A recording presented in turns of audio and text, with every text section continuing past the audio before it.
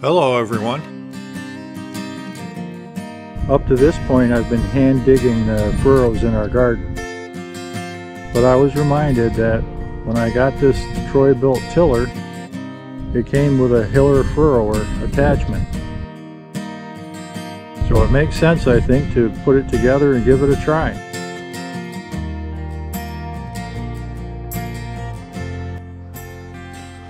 When I picked up this Troy Bilt tiller off Craigslist, one of several options it came with was this brand new in the box Troy Bilt Hiller Furrower. It's it's very old, but the box has never been opened. The staples are still in place. So I'd like to give it a try, see how it does in the garden. And since it's brand new in the box, I thought I'd do a little bit of an unboxing video and install it on the tiller and try it out.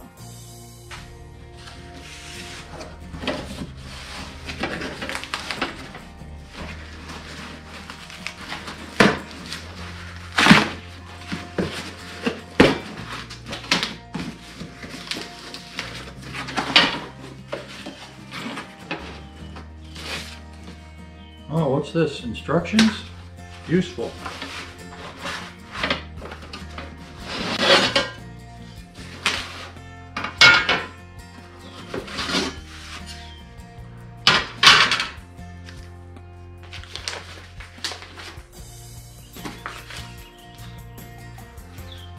These are called Hiller wings.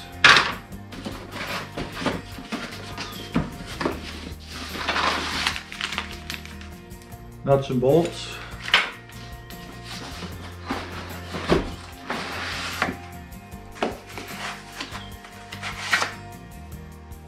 That's a heavy piece right there.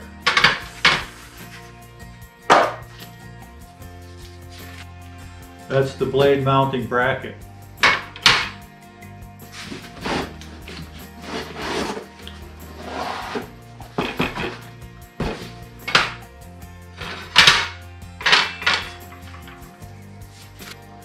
And this is the Hiller Furrower attachment.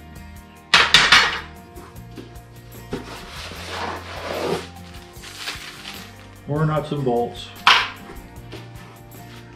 And that's everything in the box. Step 1.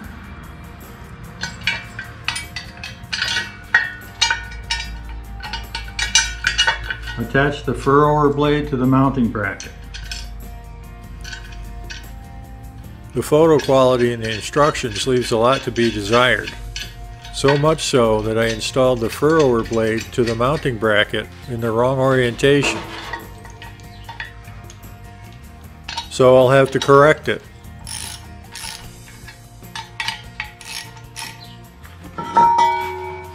Step 2 is mount the furrower on your tiller.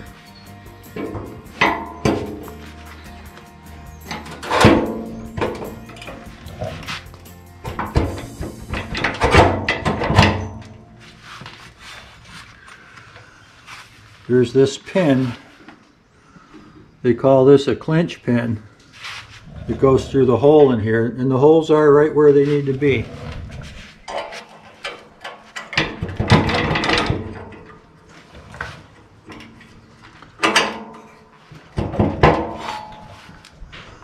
And that's that.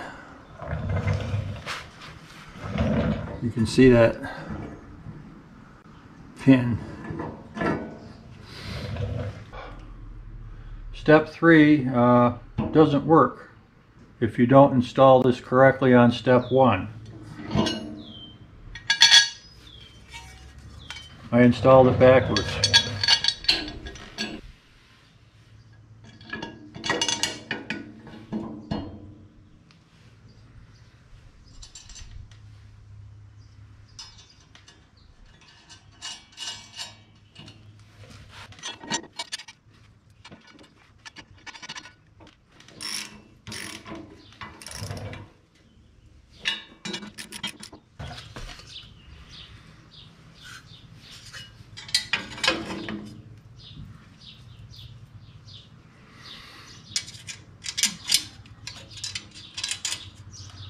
There's a flat washer and a little star washer. And then just a thumb screw, a wing nut.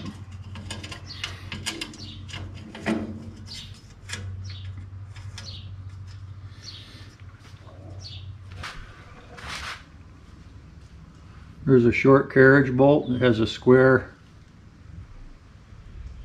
neck here. Goes into square holes in the furrower. And a flat washer,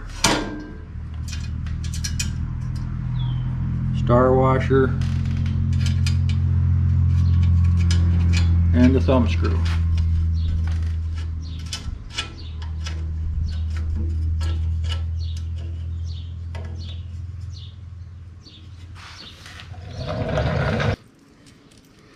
Adding the second hiller wing.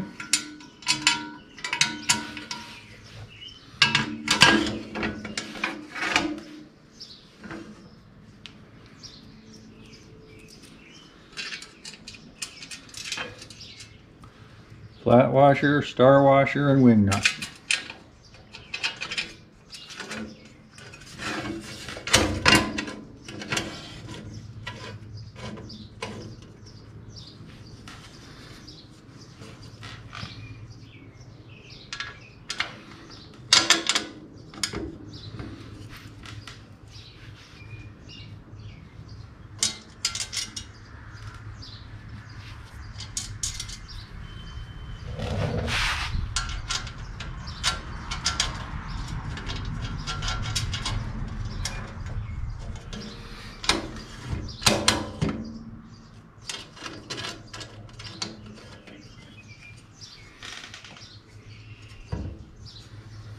I'm setting it to the extreme angle on both sides because I want to have some deep furrows and high hills, and we'll see how this works. I might need to adjust it in the field. So there it is. It's all installed. Now I can tip this thing back down. See what it looks like.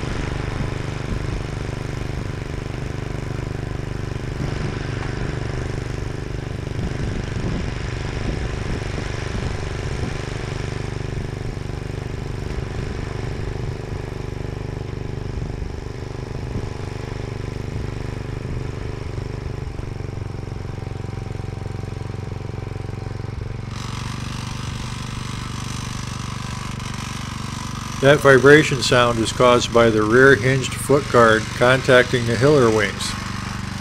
It's a little annoying, but it doesn't affect anything.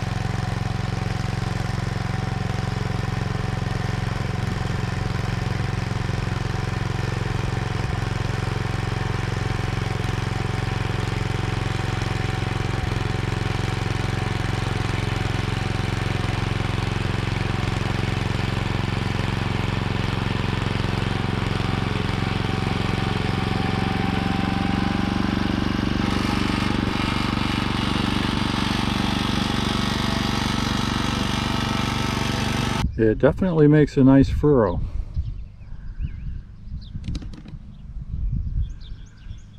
I'd kind of like to be able to make it even steeper on the sides. I don't think there's any more adjustment to make the sides steeper. But that looks good. I'm going to have to clean up the ends.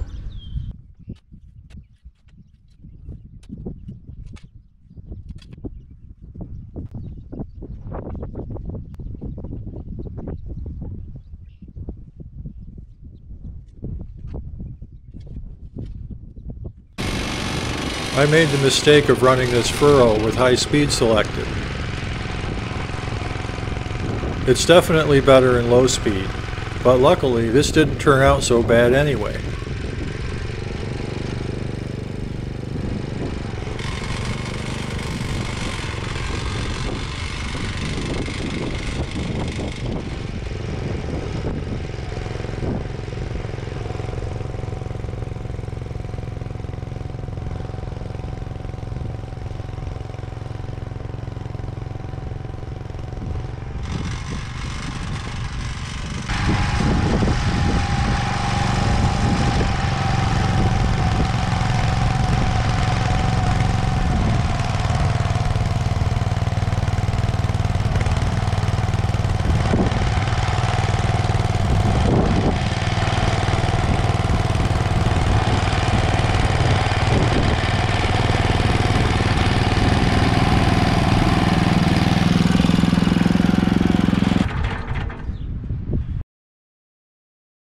It makes much wider furrows than I do by hand. So we might not get as many rows out of our garden. Other than that, it does a great job. I know I need to run my engine speed a little lower than I have been. That's one thing. I especially need to run it in low gear. But it does a good job. And that's a lot less digging. Well, with a little more practice, this Troy Bilt Hiller Furrower is going to save me a lot of work. Also, next year, I'm running my furrows the other direction. Instead of front to back, I'm going to go lengthways, because that's a difference of 20 feet versus 30 feet. Then I'll have fewer furrows to run. So that results in fewer furrows to shovel clean on the ends, and fewer turnarounds with the tiller. Okay, I'm pleased with the results. You can see we've been very busy getting the garden going. After I was done tilling, I installed all the fencing and trellises. At this point, we have 75% of our planting done.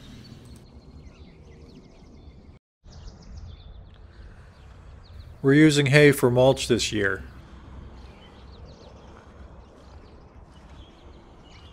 We're planning to bury it in the furrows come fall.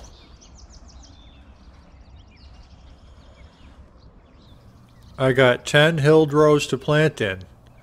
At 20 feet long, that's a total of 200 feet of planting space.